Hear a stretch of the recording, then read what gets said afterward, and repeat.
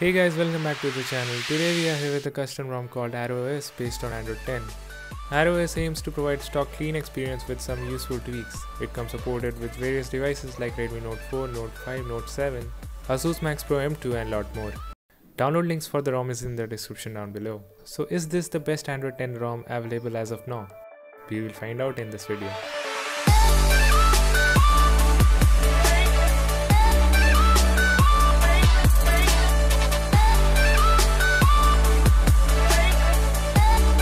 This ROM is based on Android 10 and has the security patch of January 2020.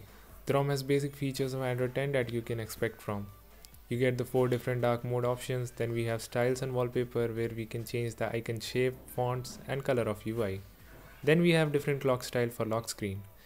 Before moving further, make sure you hit the subscribe button. MI Sound Enhancer, the one we find in MIUI ROM, is also present here. In privacy section, we can find all the permission we provided to different apps.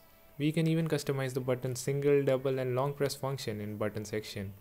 Not only that, we can even adjust the button brightness and timing.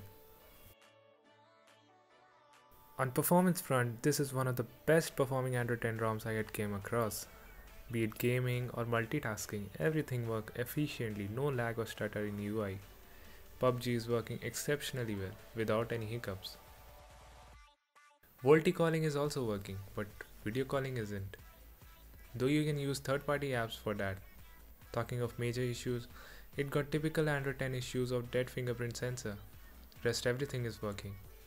On battery front, 6 to 7 hours of screen on time, which is also the best we have came across on any Android 10 ROM for Redmi Note 4. Google Camera 7 takes some good click with very minimal force close issue. The link for the camera app is also in the description down below. Despite being an unofficial ROM, ROS worked perfectly on Redmi Note 4. There is no force close issues or lag in UI. ROS major aim is to provide stock clean experience with very useful tweaks and without any heavy customization like other ROMs. Because of its light UI, this ROM is very stable. Hence this is our recommendation if you are looking for good Android 10 ROM. For installation, simply flash the ROM zip file and Magisk if you want a root access.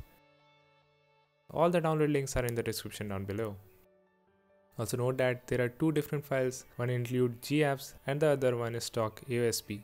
So download as per your reference. If you're facing any issue, do comment down below. Thanks for watching and I will see you in the next one.